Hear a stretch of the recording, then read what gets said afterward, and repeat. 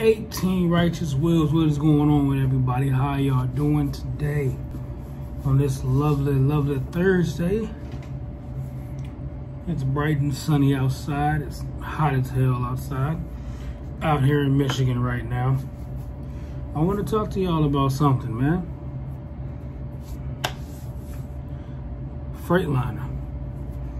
Everybody that knows me knows I love my Freightliner, my freight shakers, my freight baby. Everybody know I love my Freightliner 18 wheelers, man. I know I love them.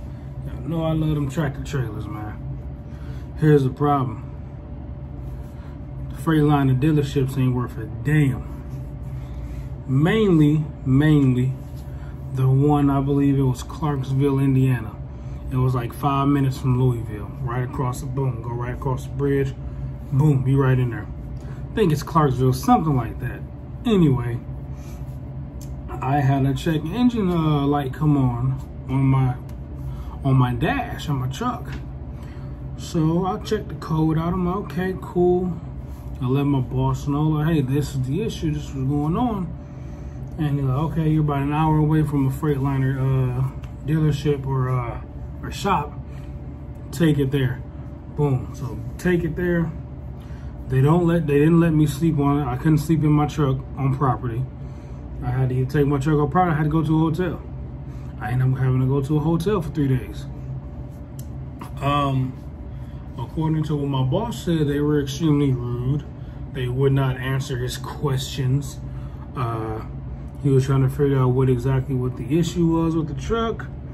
They didn't want to tell him anything. When I asked, it's on your paperwork. I'm like, damn, okay, cool, whatever. Mind you, I was there for 3 days. I had to pay for a hotel room for 3 days.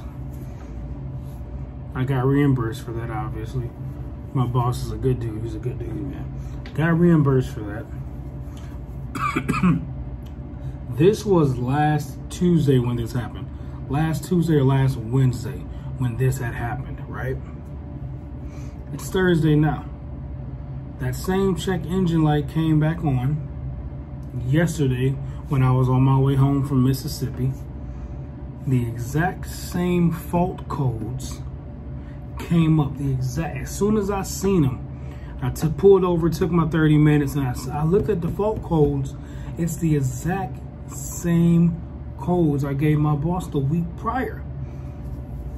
So why we both having a feeling that all they did was just clear the fault code so it wouldn't pop up on the dash, did a forced region, and just took $800–900 out of our pocket. For what reason? They didn't even actually fix the issue. And the issue was the knock sensors. Sensors actually had to be replaced.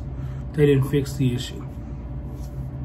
So that dealership is trash. If you're anywhere near that Freightliner dealership, don't deal with them. Don't take your truck over there for them to fix it, because obviously they're not gonna fix it. So now my truck is in the shop again. Obviously you can tell I'm in a hotel room again because my truck's in the shop again.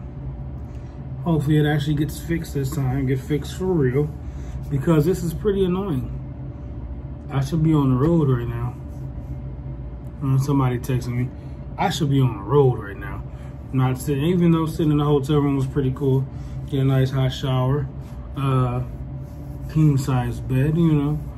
It's not bad. But it's trash though, because these idiots literally did not fix the issue. They did not fix the problem. It's the knock sensors, NOx, NOx. It's the knock sensors. That is 2 sensors that are connected to the engine, and what that pretty much does is when those go completely bad, you're gonna lose power. You're gonna lose power to the engine. You don't want to be going downhill or trying to go up a hill and your truck shut off on you.